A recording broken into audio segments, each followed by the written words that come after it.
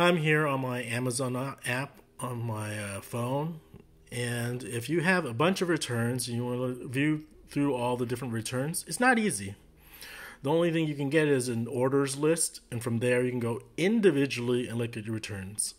I made a video on the desktop to show how you can look at a list of your returns that were in the past, let's say 30 or 60 days. It's not difficult, but it's not exactly easy.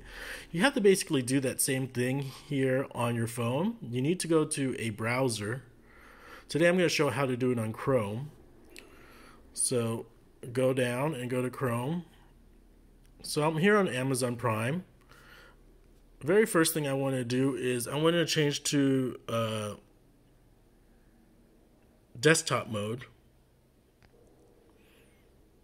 So what I did was I pressed the three dots, and you probably have to scroll down if possible and click desktop site. The problem is Amazon Prime on mobile mode will never show you the what's it called?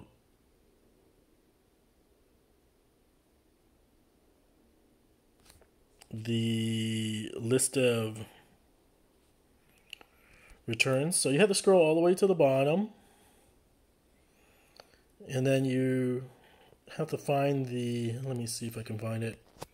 So I expanded it like this, and I think you go to returns and replacements.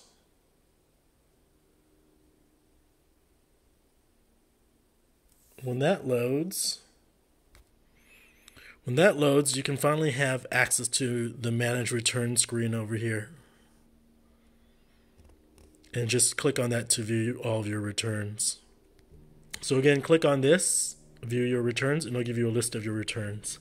Sadly, you can't do it through app, but you can do it through your Chrome browser and even Safari just by switching to desktop mode, scrolling to the very bottom, and finding the option for